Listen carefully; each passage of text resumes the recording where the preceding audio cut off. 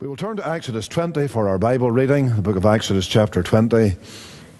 Let me welcome each one of you to our Bible class here today. We're glad to see you, and we give you a hearty welcome in the Lord's name. And also our webcast viewers, we're glad to have you joining in and meeting with us by means of the webcast. And we pray that today the Lord will bless our hearts as we come together to study His Word. So Exodus 20, I want to read from verse number 18. Exodus 20, verse 18. And all the people saw the thunderings and the lightnings and the noise of the trumpet and the mountain smoking, and when the people saw it, they removed and stood afar off. And they said unto Moses, Speak thou with us, and we will hear, but let not God speak with us, lest we die. And Moses said unto the people, Fear not, for God is come to prove you, and that His fear may be before your faces, that ye sin not. And the people stood afar off, and Moses drew near unto the thick darkness where God was. And the Lord said unto Moses, Thus thou shalt say unto the children of Israel, Ye have seen that I have talked with you from heaven. Ye shall not make with me gods of silver, neither shall ye make unto you gods of gold. An altar of earth thou shalt make unto me, and shalt sacrifice thereon thy burnt offerings and thy peace offerings, thy sheep and thine oxen. In all places where I record my name, I will come unto thee, and I will bless thee. And if thou wilt make me an altar of stone, thou shalt not build it of hewn stone, for if thou lift up thy tool upon it, thou hast polluted it. Neither shalt thou go up by steps unto mine altar, that thy nakedness be not discovered thereon. And the Lord will bless the reading of His own word to each of our hearts for His own name's sake. Now we are dealing with the subject of God's moral law, and specifically the line of thought, the Christian and the moral law. Now the word law is a very simple word. We know that. We can see it clearly when we read it. It presents no difficulties to us, therefore, in the fact that it's simple in its form and also in its meaning. But the issue that we have to face when we come to Scripture is how the word law is actually used in the Word of God. And in the Word of God, the usage of the word law is actually very complex in a certain sense. There's actually a wide variety in how it is employed in the Word of God. And so we need to take great care in order to understand how it is used and how it's employed by the Holy Spirit, in order to understand what is meant in any given verse or passage where the word is actually found. Now let me give you an example of what I mean. That is an example of how we must be very careful in our understanding of the use of the word. It's not the word itself, L-A-W. There's no problem with the word. There's no problem with understanding its form and its meaning in its own basic sense. But how do we understand it in terms of how it is used? Well, two verses I want you to look at with me. Exodus chapter 2 and the verse number 15. And then Romans 3 and verse number 31. Look with me at these two verses, two statements from these two verses. This is to illustrate the point that the word must be understood clearly in order to see how it is used. So, Ephesians 2 verse 15, Paul says of Christ, having abolished in His flesh the enmity, even the law of commandments. Ephesians 2:15. Romans 3:31.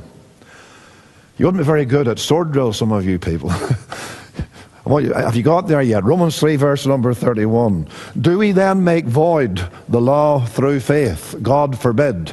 Yes, we establish the law. So I'll keep talking here, maybe you'll get the verses. Ephesians 2:15, having abolished in His flesh the enmity, even the law of commandments. Romans 3:31, do we then make void the law through faith? God forbid. Yes, we establish the law. Now in these two verses, first of all, we've got a certain verb used. If you look at Ephesians 2:15, it says, having abolished. And then in Romans 3:31, make void.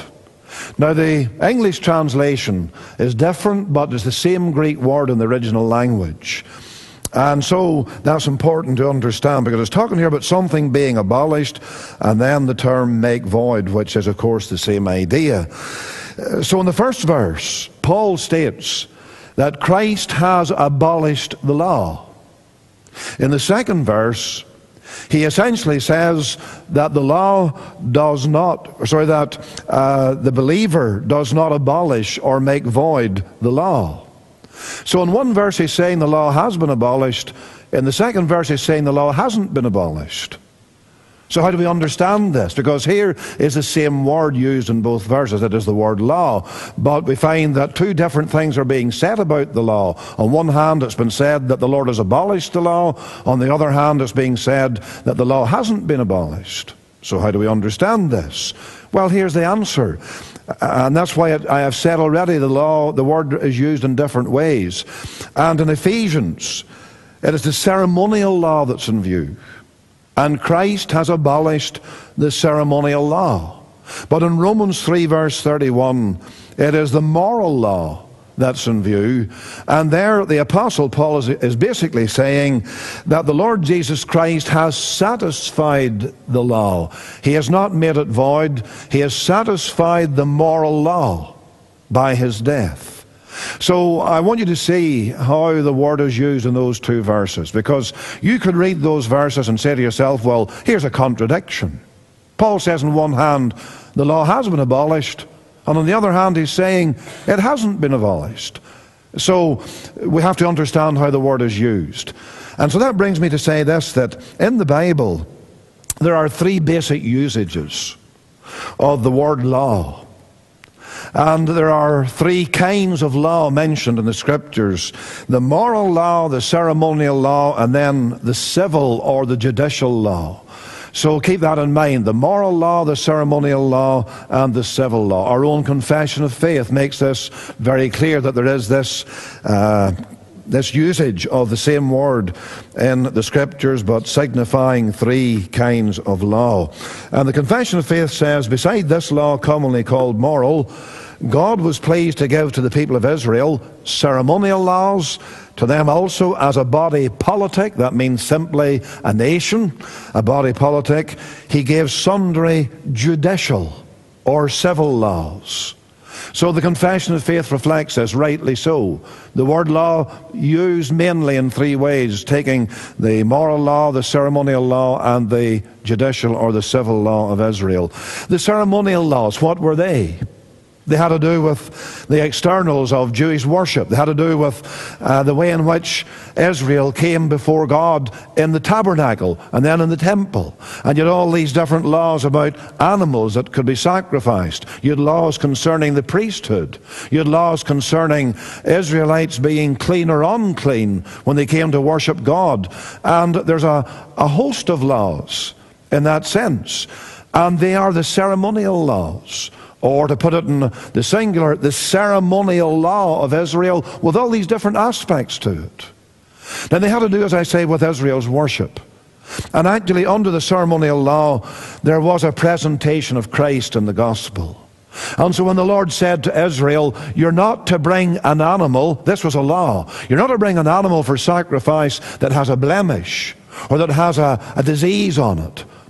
He was saying that the Lord Jesus Christ will be without sin. When he said other things about, say, the burnt offering, that it was to be offered completely, and every part of the burnt offering was to be consumed with fire. What was he teaching? By that law, he was teaching that the Lord Jesus Christ would die completely and entirely for the sins of men. So that was the ceremonial law, and there, of course, there's an awful lot more to it than that.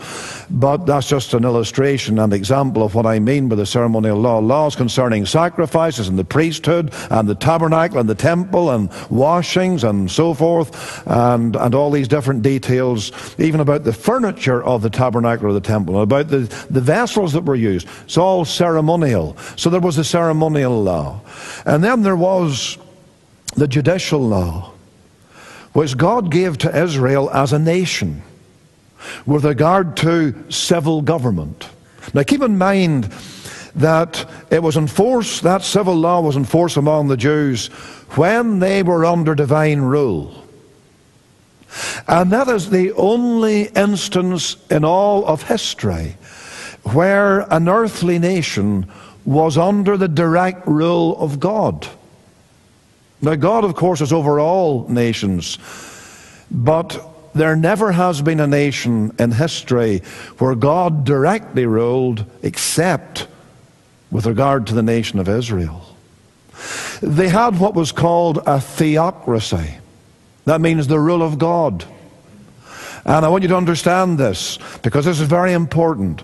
And with regard to the rule of God in Israel, where God was ruling, that is, before there ever was a king. Remember how later on they asked for a king, and the Lord was very displeased because they were rejecting him. First king of Israel was Saul. Now God gave them a king, but they had nothing but trouble thereafter.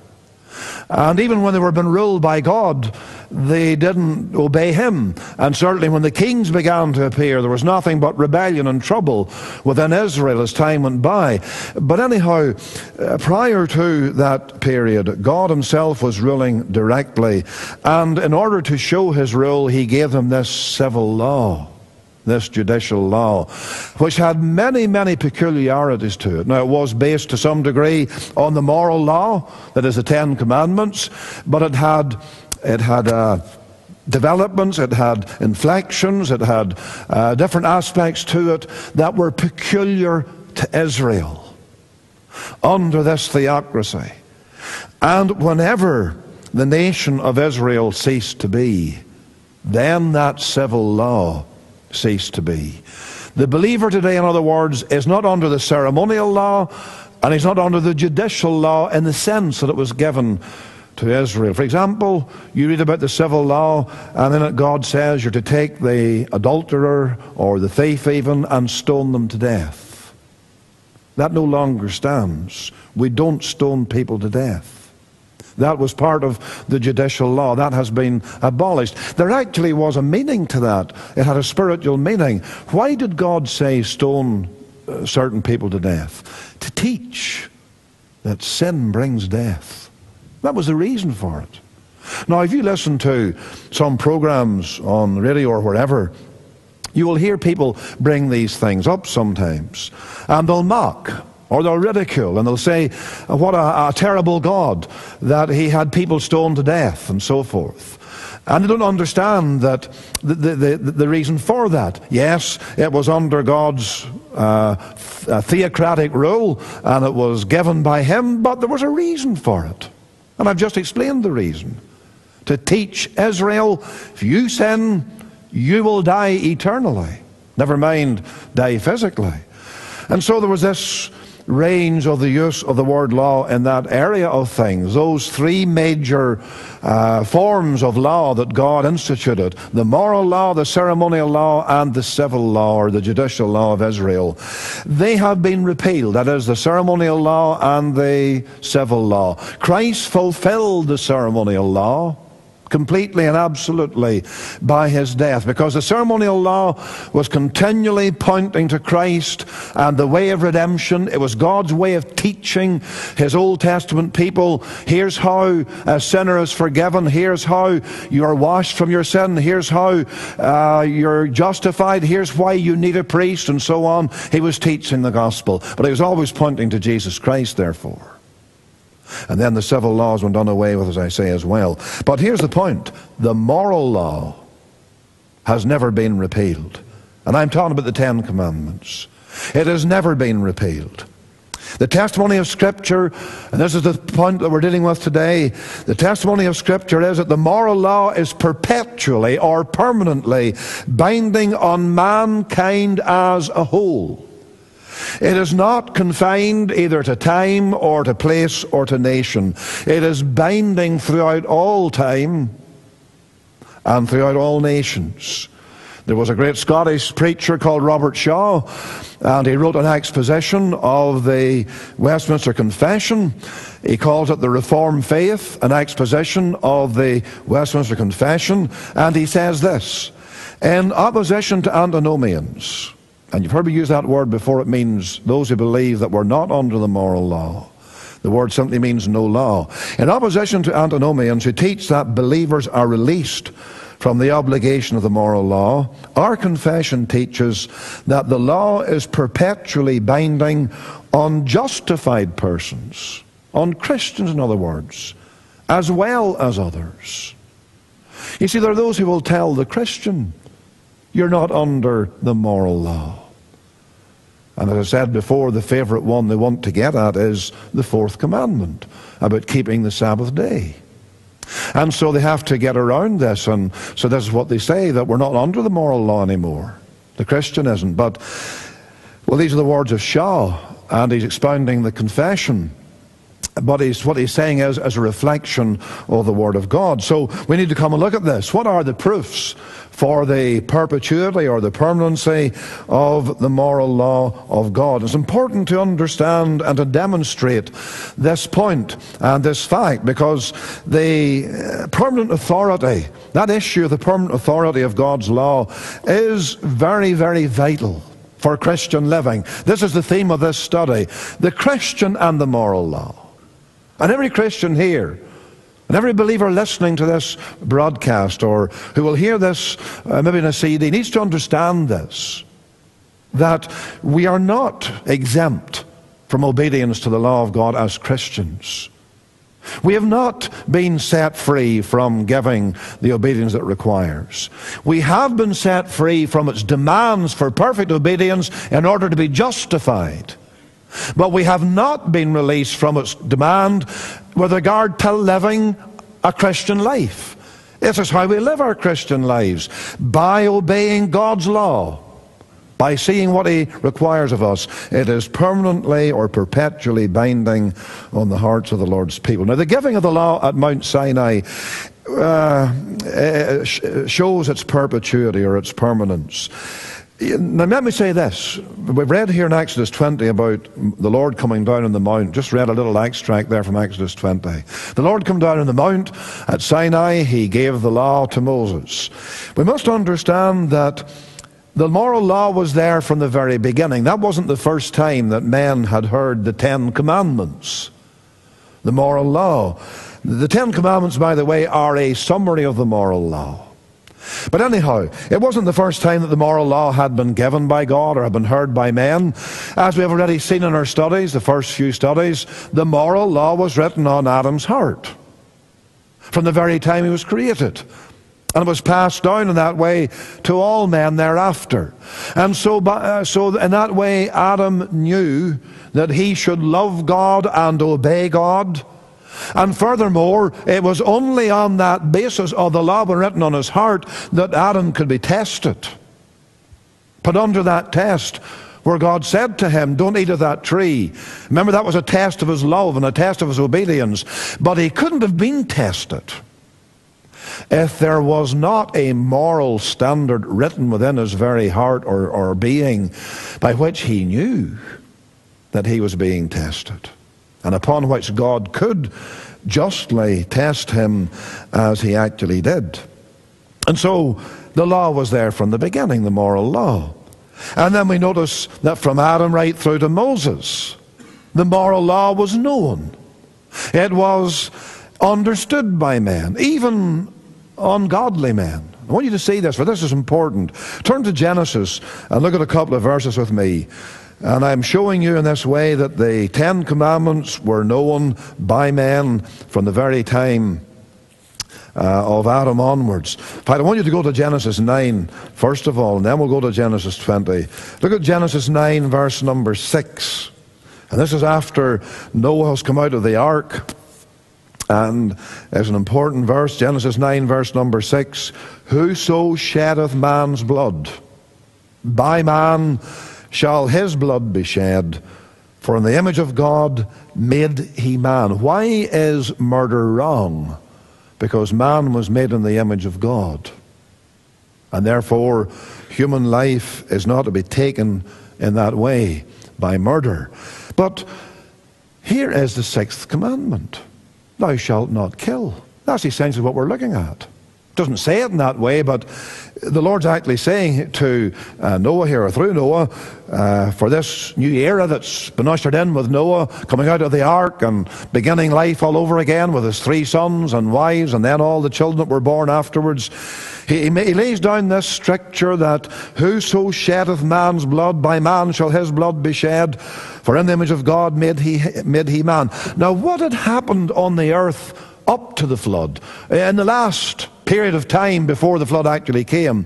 The earth was full of violence. The earth was full of murder, in other words.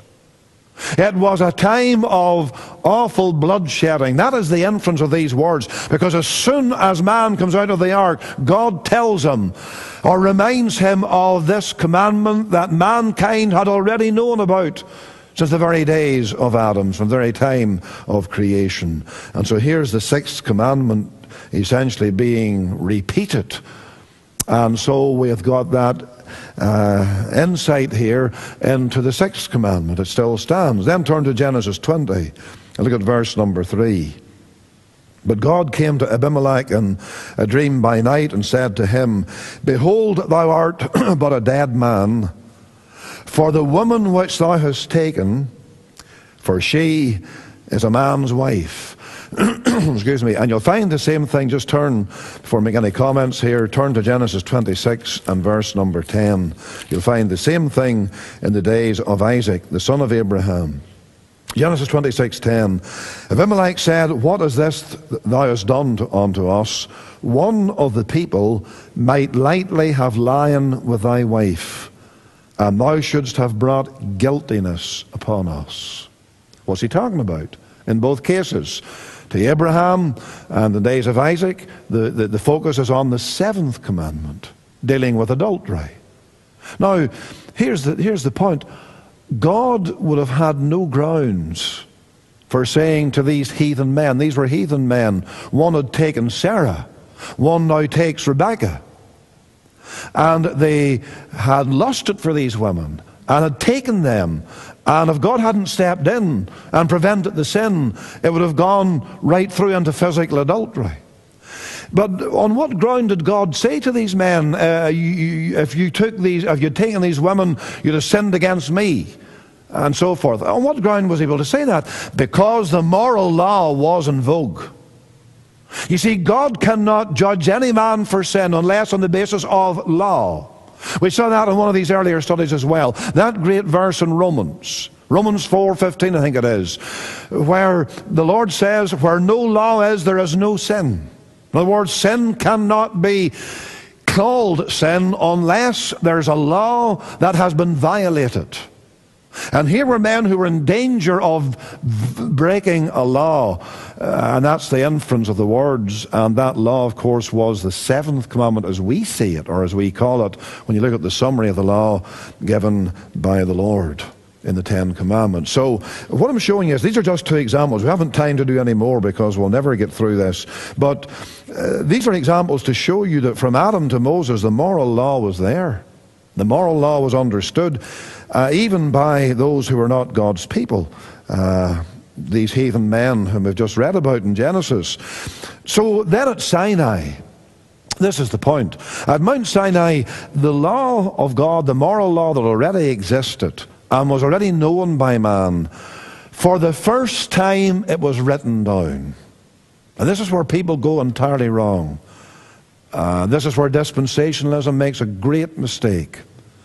They come to Sinai and they say that this is the first time that the 10 commandments were ever given. I've just shown you that is not right. And then they go on from there to say that at Mount Sinai God was revealing a way by which men could be saved. They were to keep the moral law. And dispensationalism has taught that down through centuries. You may not know what dispensationalism is. Well, you can get my series on it from some years back and listen to it. You'll get the CDs and listen to it all, because it's a very important issue to understand what they teach. For it's still very prevalent in our little country. All around us in this town, there are evangelical churches that teach this thing called dispensationalism, which denies that the law of God is binding on the Christian's life. So they say that when God came down at Sinai and gave the Ten Commandments, this is the first time that this had ever happened. We've seen that is not right. Then they're saying this was a way of salvation. That is not right either. It was not a way of salvation, because it was the Lord simply showing Israel, here is how you are to behave yourselves as my people. That's what he was doing. I'm putting it down now in writing.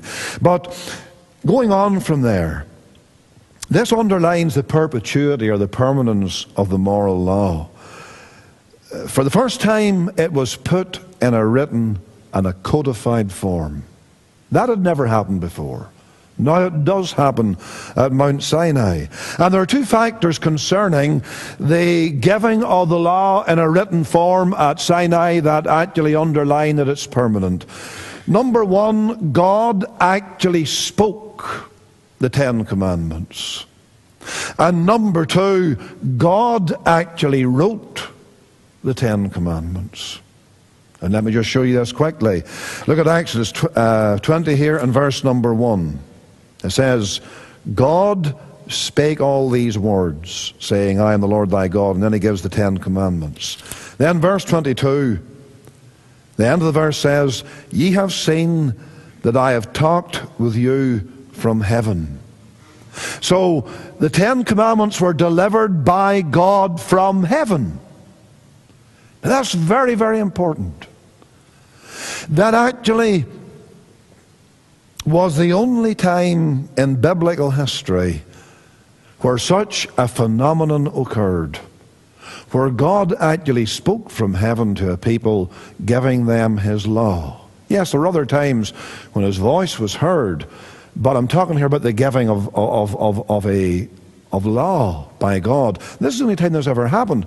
So the Ten Commandments were delivered directly by God from heaven, by his own voice, underlining the permanence of this law. Then, as I've already said, it was God who wrote this law at Sinai. It wasn't Moses. Most people have this wrong impression that Moses went up that mountain, took these 2 stone tablets with him, and then he wrote down what God said, or chiseled it out. That is not what happened. Look at Exodus 24 and verse number 12. Exodus 24, the verse number 12. And the Lord said unto Moses, come up to me into the mount, and be there, and I will give thee tables of stone, and a law, and commandments, which I have written, that thou mayest teach them. Do you notice that? When Moses went up the mount, he didn't carry 2 tables of stone with him. When he got there, the Lord had the 2 tables of stone already prepared, on which he had written the Ten Commandments. Look at chapter 31. For I want you to get this clearly. Chapter 31 and the verse number 18. And he gave unto Moses, when he had made an end of communing with him upon Mount Sinai, 2 tables of testimony. The word testimony simply means witness. 2 tables of testimony or witness. Tables of stone written with the finger of God. In chapter 32, verse 16. And the tables were the work of God, and the writing was the writing of God, graven upon the tables. Now, we do not know the mechanics of how this all happened. In other words, it talks here about it being written by the finger of God and so on. We're not told how this all happened. But what we are dealing with here is the supernatural. We're dealing with God. And I don't know exactly how this all took place, how these 2 tables of stone were formed in that sense, and the words were engraved upon them. But folks, we're dealing with God, we're dealing with the supernatural. And God could simply have caused this all to happen by, just as he made the world, by speaking. So we're not to question how it happened. What we are to look at is, it did happen. God wrote down the 10 Commandments on these 2 tables of stone, and then he handed them over to Moses. And therefore every detail serves to underline the perpetuity of the law. In fact, some of you will know, most of you will know, that those first 2 tables of stone were then broken whenever Moses came down from the mount, Exodus 32, and he saw the golden calf and all of that, and those 2 tables were broken. And then, well, what happened then? Well, 2 further tables were prepared by God, and he wrote on them again the 10 Commandments. You find that in Deuteronomy, but we're not going there today for time's sake. Reading the verses, you can read that for yourself at some particular time in Deuteronomy chapter 10. But go to Matthew 22, please. Matthew 22, and the verse number 37. Matthew 22, verse 37. Jesus said unto him, this is in response to the Pharisee, or a lawyer actually, as he was called. Matthew 22, verse 35 refers to a lawyer. That's not a lawyer like we have a lawyer today, somebody up the street with an office doing business. It's referring to a man who devoted his life to God's law. That's what's meant by the lawyer. And he asked the Lord this question, verse 36, which is the great commandment in the law? Jesus said unto him, thou shalt love the Lord thy God with all thy heart, with all thy soul, with all thy mind. This is the first and great commandment. And the second is like unto it, thou shalt love thy neighbour as thyself. On these 2 commandments hang all the law and the prophets. What is going on here when the Lord says these things? He's summarizing the law. But notice what the Lord does. The Lord summarizes the law into 2 tables. So if you take the first verse, 37, and also verse 38, you're reading there of, I'm suggesting to you, I believe this is the way it actually is, you're reading there of the first commandments dealing with the worship of God. That would be the first 4 commandments, because they have to do with God and His worship and His glory. Thou shalt have no other gods before me, and right on through to the 4th commandment about God's day. And then the second table of the law, thou shalt love thy neighbour as thyself, that has to do with the other 6, from honour thy father and mother, commandment 5, right through to commandment 10. So what does the Lord do here? When he's asked the question about the law, he actually summarizes the law. And he does it in 2 parts, as it were. He's reflecting what happened at the very beginning.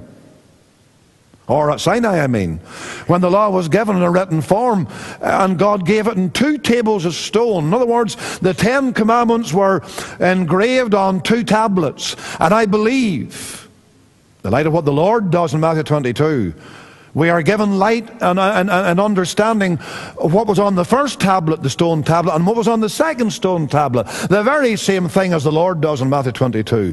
The first 4 that deal with the glory of God and the worship of God, and the other 6 that have to do with our relationship with people. But the point is, all of this makes it very, very clear that the law was given by God to be permanent. And let me say a few other things here. The Old Testament prophets, reminders and repetition of the law show its perpetuity. Now in the Old Testament time, the priests of Israel were the custodians of the law. They were the men who were supposed to teach the law. You'll find that in Malachi. And again, I'm leaving that to you to read the references. Get the notes and look up these verses. But that's in Malachi 2, verses 4 to 7.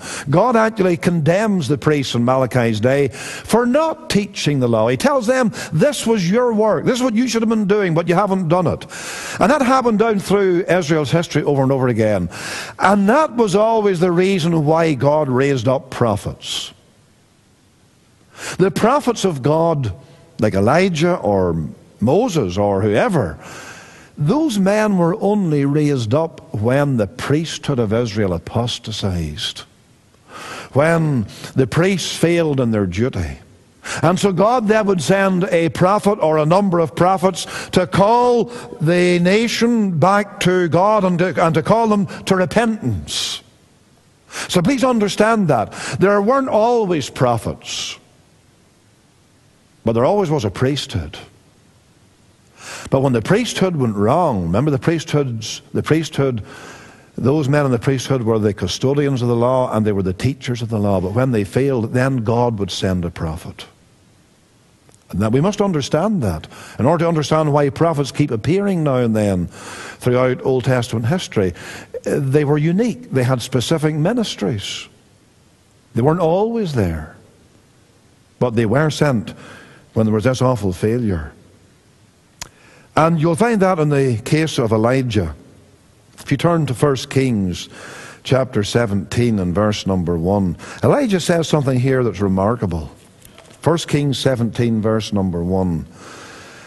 And Elijah the Tishbite, who was of the inhabitants of Gilead, said unto Ahab, do you notice what we find here? Elijah just suddenly appears in the scene. You say to yourself, where did he come from? Well, we know he's a Tishbite. And that's kind of a mystery. Where was that place that's under this title, Elijah the Tishbite? Well, we don't really know, actually. He was of the inhabitants of Gilead. Well, that narrows it down a bit. But anyhow, he's a kind of mysterious character, but it bears out the point I've made. The prophets just suddenly appeared. What does he say? As the Lord God of Israel liveth, he says this to Ahab, and Ahab was a wicked man. Ahab's an apostate. Ahab has led Israel astray, and a new form of religion has been introduced. It's a day of darkness. So along comes a man of God, and he says, as the Lord God of Israel liveth, before whom I stand, there shall not be dew nor rain these years. Now listen to this. But according to my word. Some people, again, look at Elijah and they say, what an awful man. He comes and brings this judgment upon Israel in this arrogant way, this arbitrary way. And he says, according to my word, there'll be no rain. But what is he doing here? He's saying, I'm simply telling you in my own words what God has already said in his word. Because God had said through Moses long before this day that if his people Israel disobeyed him, he would shut the heavens and there would be no rain. That's in Deuteronomy 11, 13 to 17. You can read those verses again sometime and see this for yourself. God had said this. So what's Moses doing here? He's appealing to God's word, or God's law even. And he's saying, here's the outworking, you see, of the first and the second commandments. Thou shalt have no other gods before me, and you're not to make any graven images. And if you do, I'll visit your sin upon you. And so when you read about God shutting the heavens and no rain, that is a working out of what he had said under those commandments. He said, I will punish you for your disobedience. Have you ever noticed, folks, in history, to this very day, across the face of this world, that the nations where there are so many pestilences and calamities are nations of idolatry? Nations that do not obey God? That is true. That's a fact. And I'm showing the reason why. And in other words, the Old Testament prophets in their ministry, right throughout the Old Testament age, they keep appearing and they keep appealing to God's law. Whenever they arrive in the scene, they go back to the Ten Commandments. They call the people back to the law. That shows the permanency of the law. Christ and the apostles show the permanency of the law. The Lord Jesus Christ came to fulfill the law, not destroy it. And you will find it in his teachings, but then also in his own personal obedience, and especially in his death, where he satisfied God's moral law. The Lord shows the permanency, the perpetuity of the law. Do you know that the Lord and his apostles, they quote all 10 commandments? The dispensations will tell you there's no reference to the 4th commandment in the New Testament. That shows you they don't know the New Testament. The Lord Jesus Christ said, the Sabbath was made for man. And then there are other references to the Sabbath, or the Lord's Day, 1 day in 7. They quote these commandments, Christ and the apostles. But then as I close today, for I had to hurry through here, here to me is the greatest proof of all, in a sense, of the fact that the law is permanent. And it's this: God's moral law will be the standard of judgment on the day of judgment. if it doesn't exist anymore, if it's not binding anymore, then why will it be used in the day of judgment? Because it will be. Remember what we saw from Romans 3:20? By the law is the knowledge of sin. But in Romans 2:12, and then on to verse 16, it says, as many as have sinned in the law shall be judged by the law in the day when God will judge the secrets of men. And one final reference, I know our time's a bit gone, but quickly, Ecclesiastes 12:13 and 14. And look at these two verses. Ecclesiastes 12 verse 13. Let us hear the conclusion of the whole matter. Fear God and keep his commandments, for this is the whole duty of man. What a statement that is. For God shall bring every work into judgment with every secret thing, whether it be good or whether it be evil. And so we're being told here by Solomon in this, perhaps you might call, obscure book, here's the whole duty of man. Fear God, keep his commandments. That's saying that it's still binding, but it goes a step further. It says, do this because God will bring every work into judgment. And the inference is the law will be the standard of judgment on the day of judgment. What an awful day that will be. In fact, it makes sense, because God will only deal with sin, and God will only judge men on the basis of a moral standard. And since at the day of judgment there's going to be the judgment of men for their sin, that means that the law that they have broken will be the standard of judgment. And so that proves to us the permanency of the law. All of it, may I say. And so let us keep that in mind. We have to close, but most likely we'll get back to some of this next week. But I trust this helps you to see a very important thing about God's law, God's moral law, its perpetuity, its permanence.